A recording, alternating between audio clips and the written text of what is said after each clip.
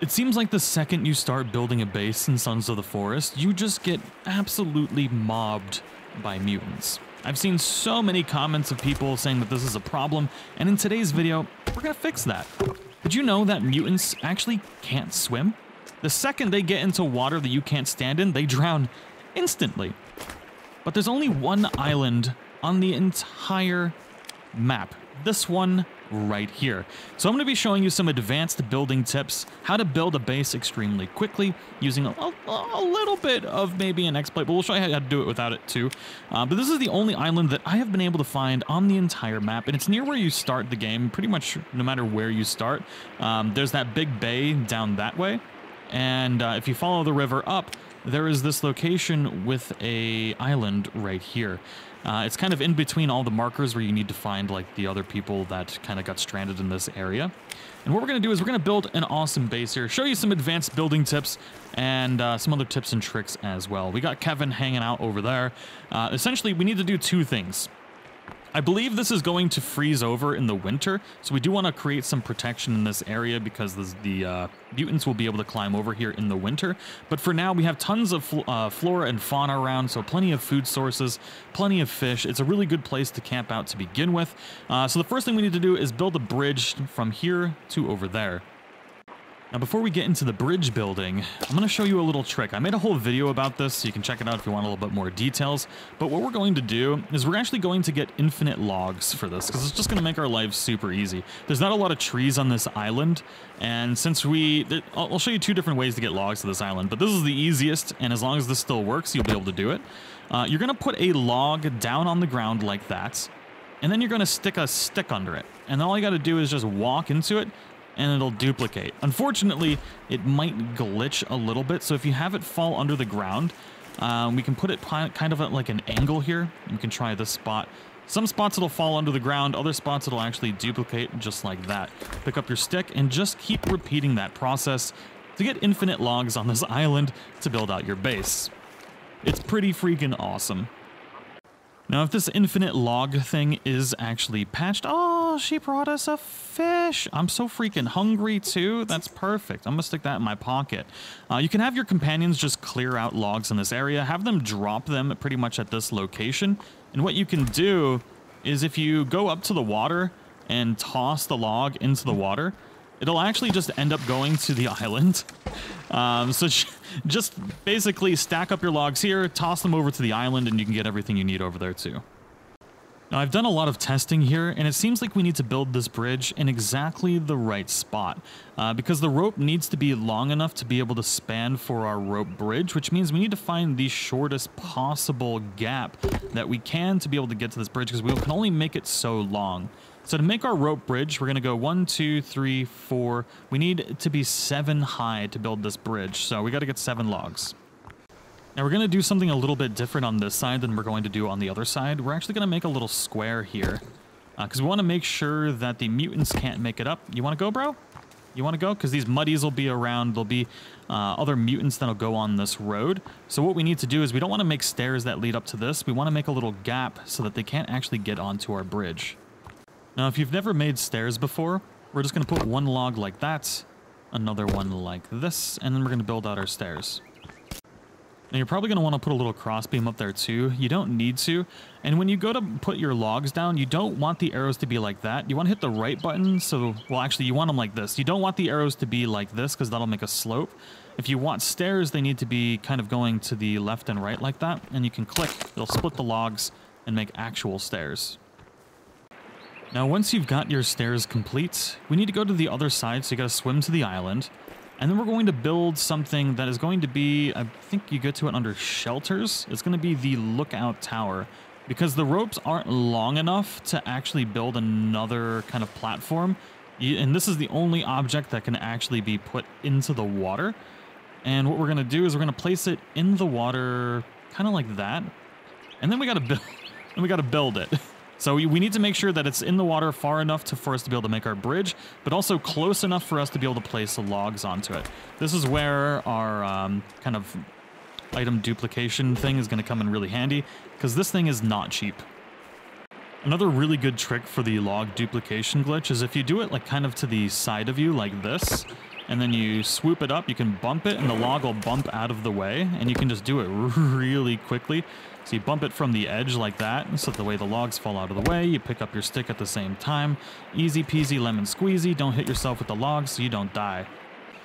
Once you have finally built that, the fun can begin. We're going to actually build stairs on this side so it can be easy to get to and from that location. We're going to build the stairs the same way we did before. So we're going to put 2 little angles on the edge of this. We're going to make sure that we have this facing the right direction so that we actually make stairs rather than a ramp. Although, if you want a ramp, you can make a ramp. Now we're going to need 2 ropes, and we have to take our rope and we're going to point it to the, like, kind of with this, either one of the sides of the log. You'll notice that you'll be able to do one like right here, and we need to get it all the way over to the other side. So we're just going to jump into the water and swim right over. That sounds like we got some visitors coming. Thank you, Virginia. You might have to swim like all the way around, just a little bit of a pain. You can hop out of the water. And we want to make sure that we attach it on the other side of this. So right there. So we should have 1 rope across right now. And then we're going to need to do the same thing again. So we're going to attach another rope. And there we go. So now we can actually build our rope bridge. Now the side that you decide to start building your bridge on is completely up to you. You can make it a little bit easier to build from that side if you don't have the availability to do the log duplication glitch. But regardless, all we need to do now is just split logs all the way across. Now that we have our bridge done, we can get to the fun part, some advanced building, because we don't really have a lot of room here, and it's not necessarily the flattest ground, is it? So we're going to need to do some things to make this a buildable area. So the first thing we're going to do is we're going to actually right-click, and we're going to put one of these into the ground like that. And this is going to allow us to build kind of in the air. And depending on how high you want to build your base, we can chop this down to be able to build at a certain height. So I kind of want to build at maybe a half a log length. So that's what I'm going to do. And then we're going to use this piece that we chopped off to kind of line out exactly where we want to put this. Why is there a fish just kind of doing its thing on land? I have no idea. I have not a clue. Now, this is going to pose a bit of a problem as well. I don't think we can fully destroy this. So we're going to have to build this in such a way that allows us to avoid this box. And I think the best way to do that is maybe by starting as close to this box as we can. So something like that. And then if we go out like this, we should be able to start building the base. And then what we can do, it's a really interesting process how this works. We can put one of these cross beams like that. I think that actually is going to look pretty good. And then what we're going to do is we want to make sure that this is level, right? So we're going to put a dangle down like that. Yeah, a dangle. I'm calling it a dangle. And then what we need to do is swoop it in like that. And it'll automatically cut that post down to the right level. So this one might end up being junk. I don't think it's a half a log, but we can try and put it there. That might actually work. And essentially you can build this as big as you want. And we can put our log right there. And you can do the same thing for the edges when you want to go to a different direction. And that way you can level out your base on uneven terrain. Making roofs, we need to make what's called a strut. And it's not immediately obvious how to do this, although it does explain it in the book. What we can do is we can chop one of these in half. And what you need to do is basically the span of the strut that you want to make, where you want to have your roof, so that way you don't have pillars all through your house, is you need to put your pillars in and then go all the way to the walls. And then you can pick up these half logs that we just made, and you kind of boink them into there, into the corners. And then once you have them slapped into the corners, then you can remove your central pillars and then use them for the rest of the house. Now, the only real downside to this base is once it's winter, the water will freeze over, which means the cannibals, they'll be able to get to your base. But that only happens in winter. The rest of the seasons, they won't be able to get to, which means you have plenty of time to actually build your base. You don't have to build like a big house in this game. You can pretty much put everything outside. You don't really even need a house, to be fair, in this location. You could just build the bridge over and then just take all of your pillars that you're getting and sticking them in the ground to make a nice big fence. And that's pretty much what I'm doing right now, what I'm focusing on. So to do that, all you gotta do is put the logs in the ground, then you take your axe and you look up at the logs, and you just give them a whole boinkarooski like that and make them all spiky. And if you have spiked walls, the cannibals cannot climb over it. And then what you can do is you can make little towers too if you need to, so that way you can shoot them from, basically if they come to your walls and are attacking your walls, then you can shoot them from the air and things like that. It's gonna make your life super easy. Now, unfortunately, like oh, see, like I said, they can get here in the winter, but that's the only time they can. I definitely recommend getting the mask as early as you can in the game, because it's definitely going to help. Oh my god, that guy has like guts on his face. As long as you're not aggressive to them and you have the mask on, the mask will actually scare them.